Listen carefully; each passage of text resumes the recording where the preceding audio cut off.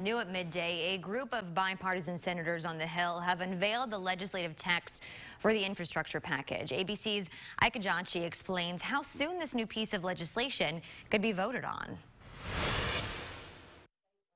Senate Majority Leader Chuck Schumer says congratulations are in order. We haven't done a large bipartisan bill of this nature in a long time. After 2 long days of weekend sessions, a bipartisan group of Senate negotiators finalized an agreement for an infrastructure bill.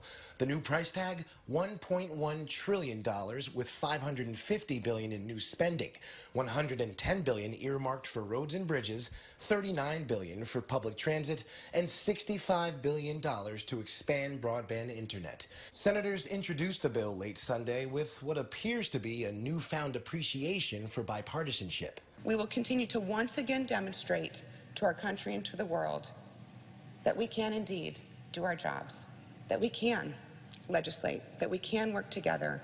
No new taxes, core infrastructure only, and it's great for the American people. The full Senate will now begin working through amendments to the bill. The original group of Senate negotiators will be tasked with making sure 10 Republicans stay on board, a task West Virginia Senator Joe Manchin believes will be completed. And you think it will pass? I do. Oh, absolutely. I do. And you see Chuck Schumer and you see Mitch McConnell both voting for the same thing.